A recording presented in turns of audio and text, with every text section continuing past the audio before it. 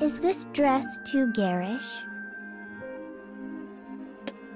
My sister drew up her shoulders as she spoke, grasping the hem of her beautiful white dress. It was generously decorated in layer upon layer of delicate lace, with small diamonds sparkling here and there. I let out a small sigh as I stared at her. You look lovely, my sister. And well you should, for today is certain to be the finest day of your life. My sister nodded, satisfied, and turned this way and that to better admire her reflection in the mirror. We were twins, both princesses in the land we called home. Though we shared a visage, my sister was bright, sociable, smart, and popular. She was the very image of perfection, whereas I was shy, dull, and not at all clever. I didn't have many friends. I was wholly unremarkable.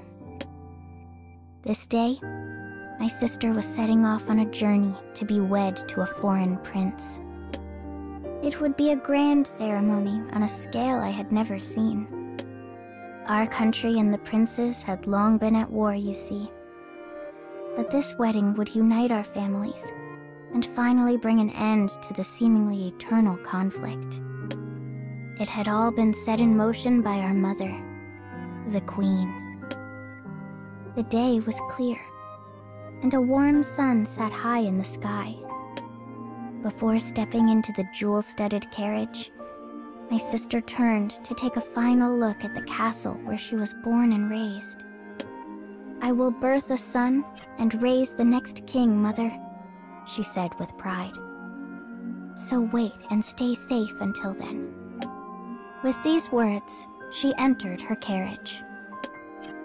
Moments later, the carriage set off with great pomp. It would be several days before she crossed the border, so she settled in for a long ride. It sparkled in the sunlight, as though lighting the path ahead.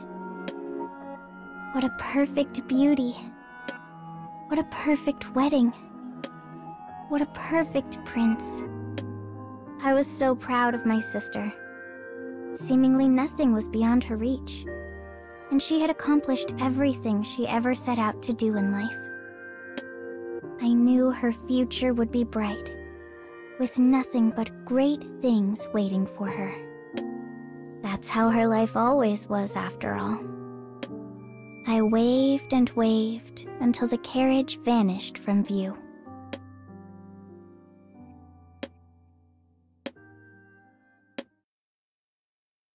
The girl slowly opens her eyes, then closes them. She had been dreaming again. In her dream, she was a princess. She is disappointed that sleep has fled. She wanted to see more. For even though she wasn't the lead princess in this particular dream, it was still much nicer than her usual nightmares. Defeated, she opens her eyes, gazes for a moment at the foul, grime-covered ceiling above, and rises from her shabby bed. Today she will study hard, help however she can, and spend another day being a very good girl. Good morning, Mommy. Do you want to hear about my dream? She greets her mother cheerfully, as she does every day. The older woman does not even look up. She just continues peeling potatoes. Dreams are nonsense, girl, and you've no time for such foolery. Now eat your breakfast and get to school. On the table is a bowl of thin gruel and a heel of bread. The girl sits on a rickety chair and pulls the food close. The bread is hard enough to shatter teeth. But it's all commoners like them can afford, so she's quite used to it. Last night's dream was special, Mommy. I was a princess. Her mother sets a potato down and turns to stare at her daughter. Her eyes seemed to bore holes in her. I told you to knock off that fool talk. You're a commoner, not a noble, and you never will be. The girl is well aware of this. Even the youngest child knows of the country's strict class system. Here, the disparity between nobles and commoners is great indeed. The commoners have long been discontent with their lot in life, and the nobles worry increasingly about social unrest. But the girl had no wish to argue politics. She simply wanted to make conversation with her mother. Stung, she drops her eyes and quickly finishes her breakfast. I'm going now, Mommy. The girl hurriedly gets dressed, gathers her things, and leaves the house for school. Winter. A most rainy season. Though the rain has stopped, puddles still dot the road. She stands at one and looks at her face reflected in the water. She does not look like her mother, nor does she look at all like her father. She senses she is not much loved by either, and she believes her face to be the reason. Suddenly angry, she stamps on the face in the puddle and rushes off to school. She is determined to study hard and win her parents' praise.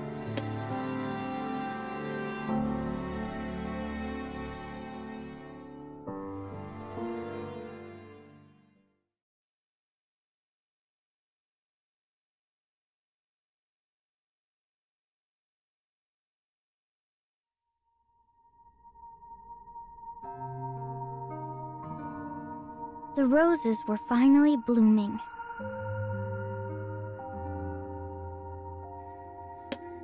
From my window, I saw the bright red flowers stretching out as far as the eye could see. The buds had been firmly shut for so long, but warm weather had finally come yesterday to loosen winter's icy hold. But as magnificent as the flower garden was, I had grown so very weary of looking at it. I had been staring at it since the day I arrived in this country. Since the day they locked me in this room. To pass the time, I started counting the roses. When I reached the 48th rose, I spotted the prince walking alongside his young and beautiful princess. I knew the princess well. She was my twin, after all. A group of nobles followed them, chattering merrily away. The castle, a fun and lively place for most inhabitants, hosted a tea party in the garden at this time every week. Delighted peals of laughter soon intermingled with the clinking of porcelain. I quietly slipped out of view and listened in. You have been beaming with happiness every day since the wedding, Your Highness. People all across the land speak of the princess's beauty. It was true. The marriage of a prince from the west and my sister from the east was on the lips of people in both countries. Of greatest concern was when she might bear him a child. That was the reason I am here. The reason I was summoned to this place soon after the wedding was complete. Because I am to birth the prince's child in place of my sister. Oh, I can hardly wait. Will it be a prince or princess? No matter what, I'm certain it will be adorable. I've heard His Majesty the King has already prepared several midwives for the happy day. It didn't take long for the prince and his court to realize his new bride was barren. So I was smuggled into the country in the dead of night. No one could be allowed to know of my existence. Of course, I would do anything for my sister. Anything. I just thought she might come see me at some point. The sun is beginning to set. You should not be out and about in the cold, Princess. Let us return to the castle at once. As the crimson glow of dusk began to fill the room, the lively voices grew distant. It seemed the party had ended. I moved from the window and began preparing myself for the prince's arrival. For though my sister had not seen fit to visit, he arrived every night like clockwork. And there, in that darkening room, I waited.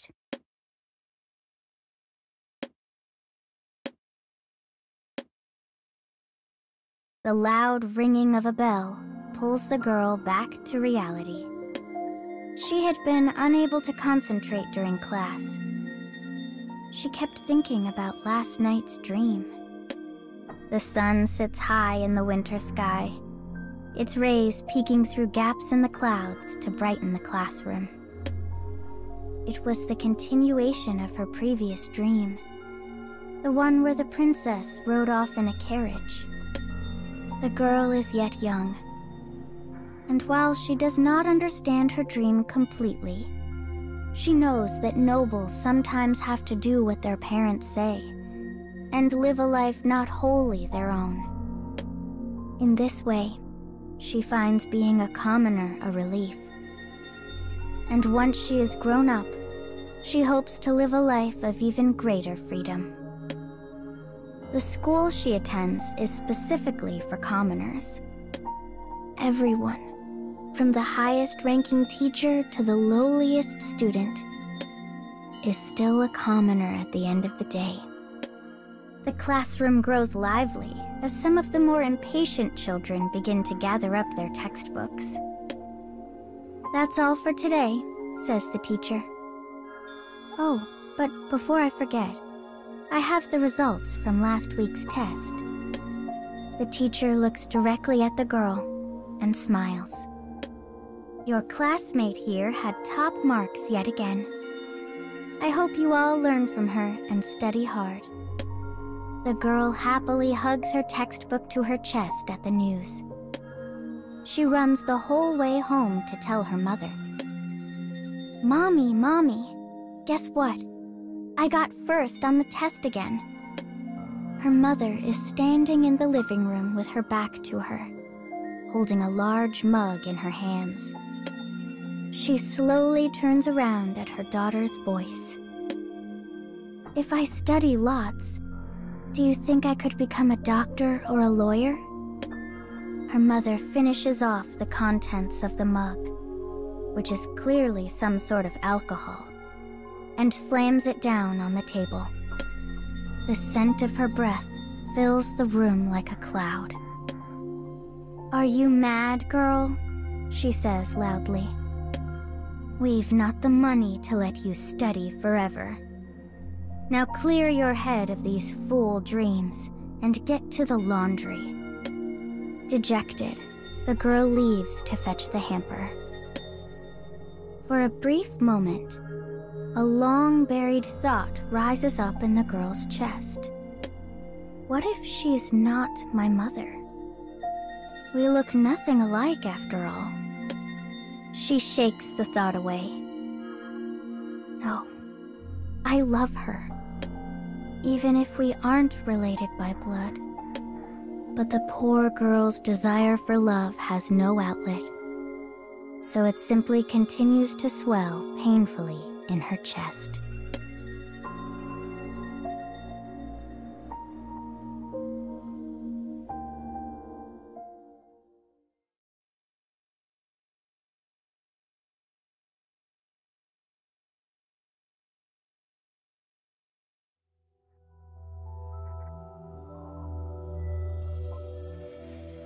Winter had arrived. The flower garden was cold and barren. But inside a heated room, a newborn baby made its first cry. Oh dear, A girl. The midwife holding the baby made no attempt to hide her disappointment. Nor did the king and prince, who were both leaning against a nearby wall. With sweat running down my body, I instinctively reached out to hold the new life I created. But they do not even grant me that kindness. "A shame," said the king. "Very well. Dispose of her at once." He and his son left the room without another word. But the princess, my twin sister, remained. "You there," she said to the midwife. "You are dismissed." The woman froze in place for a moment. Then she set the baby down, bowed, and scuttled out of the room, along with the rest of the women who attended the birth. The last time my sister and I were alone was a year ago, when I praised her exquisite wedding dress. But I lay still and quiet in my bed, unsure if I should view this as a heartfelt reunion or begin begging for mercy. This is your fault, you know, what I'm about to do. If you'd just given birth to a son, it wouldn't have come to this.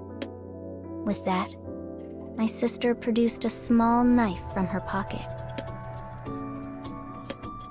Cradling my newborn daughter, I ran from the castle with only the clothes on my back. My mind was chaos. They were going to kill my daughter. My own sister was going to kill her. Why? Why? I had no answer to this question. But then again, I'd never been especially bright. I came to this wretched country for my sister's sake. I bore a child for my sister's sake. All for her sake. All for her sake, all for her sake, all for her sake. I had nowhere to go. A traveling merchant kindly allowed me to ride on his cart. And after a night of hard travel, I woke up in a small border town. In the harsh midwinter morning, a mixture of snow and sleet rained down without mercy or pause. Having pushed my body to its limits right after giving birth, I was stricken with a high fever and fuzzy thoughts. But my sweet daughter was warm and dry in a thick blanket, and as I held her to me, my troubles seemed to dissipate. She was asleep. She looked just like an angel. "Hey, there's someone on the ground over here." I heard footsteps splash in a puddle near my ear, and the voice of a young woman echo above my head. Heavens, she's got a baby. Another voice called out. A man this time. I fear this girl's done for. Poor thing. To think she'll be leaving this child behind. They almost seemed to be talking about someone else. Apparently I collapsed, though I did not remember it. I could hear my daughter crying nearby. Despite how hard the sleet was coming down, I could do nothing for her. I did not even have the strength to stand. Thankfully, someone had found us. With great effort, I turned my head and looked at the couple. "Please, raise her as your own. Make her happy." The words I had intended to say never made it from my mouth. The chill of the sleet pounding my body slowly faded away. The sound growing distant, distant, distant. And finally, my consciousness faded forever.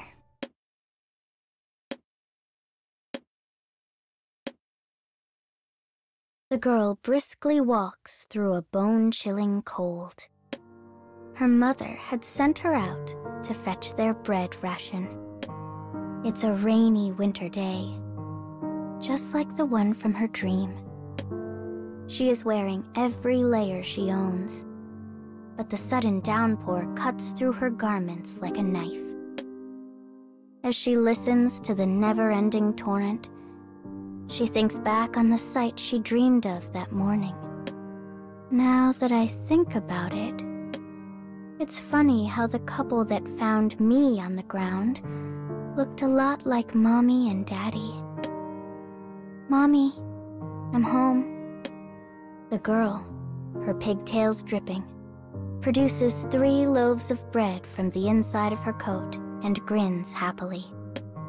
The bread is a bit damp, but dry compared to the girl. Her mother, who was warming herself at the hearth, takes the loaves with a bit of a guilty look. Thank you, girl. Now hurry up and get changed. You're dripping water all over the house. As the girl slowly peels off her clothes, she only thinks of one thing. I hope that made Mommy happy.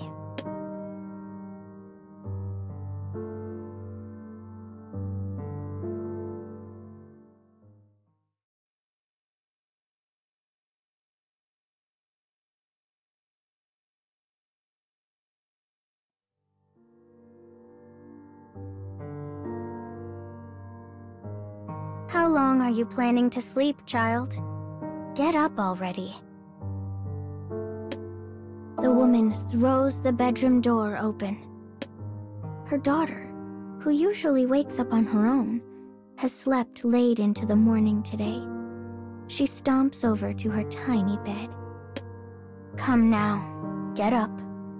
I need you to fetch the bread again. The woman throws back the blanket on the bed to reveal the girl lying there languidly, her face red. Mommy, I think I'm sick, croaks the girl. I'm cold and hot all at once, and I can't move. Her mother places a hand on her forehead. She is burning up. The woman immediately recalls how she sent her out in the sleet the previous day to fetch their food. Then she emits a small sigh and pulls the blanket back in place. Well then, never mind the bread. You just rest. Thank you, Mommy. As the woman gets up and makes to leave, the girl calls out to her weakly. Well, says the woman.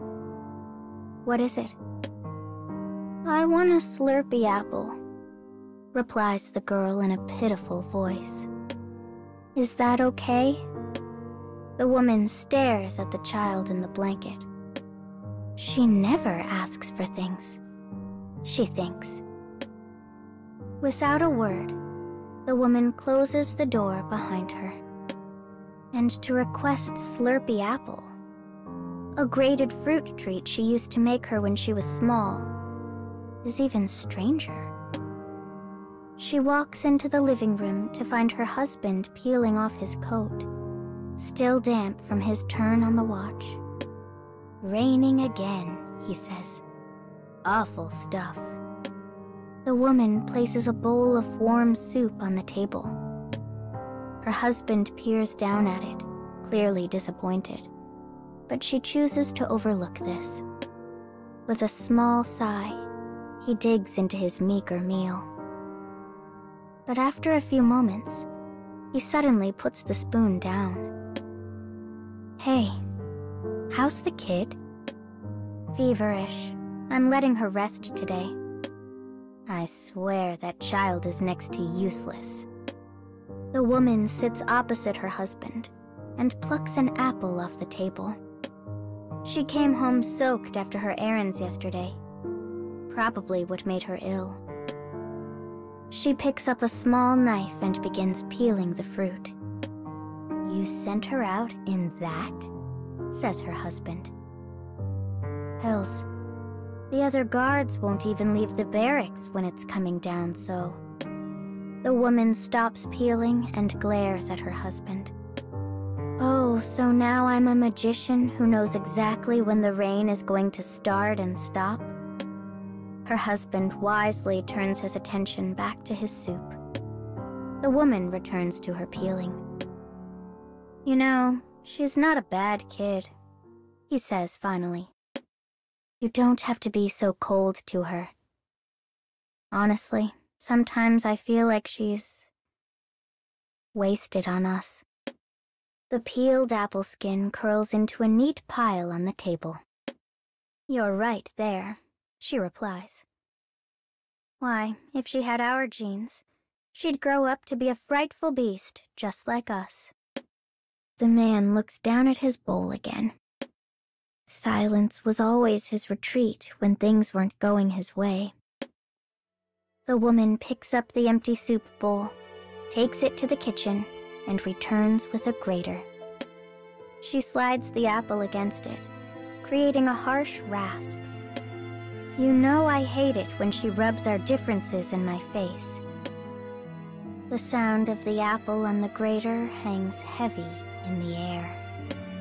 It's almost her birthday, says the husband. He stares out the window as he talks. The rain is coming down harder, turning into sleet. I mean, not like we know exactly when she was born. But we found her on a cold, rainy day much like this one. The grating slows as the apple is worn down to nothing. She's starting to look like her mother, says the woman after a long pause. Won't be long until she realizes she don't look like us at all.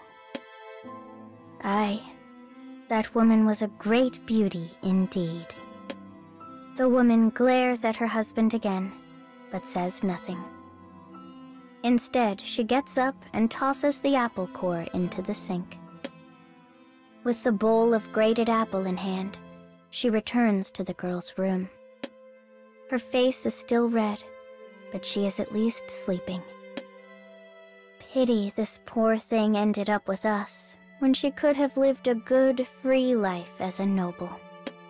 The woman reaches out to touch the girl's cheek, but stops. Instead, she places the bowl on the nightstand and leaves. The girl is beginning to realize she is not their true daughter. And yet, she does all she can to earn their love. But her looks aren't the only thing that set her apart. There is also her purity, her honesty, and her bravery. The beauty of her very spirit tells the couple how different she is. Perhaps they made a mistake taking her in that day. The apple sitting beside the girl begins to brown. It grows darker still, uglier, horrid. But the girl notices nothing in her deep, deep sleep.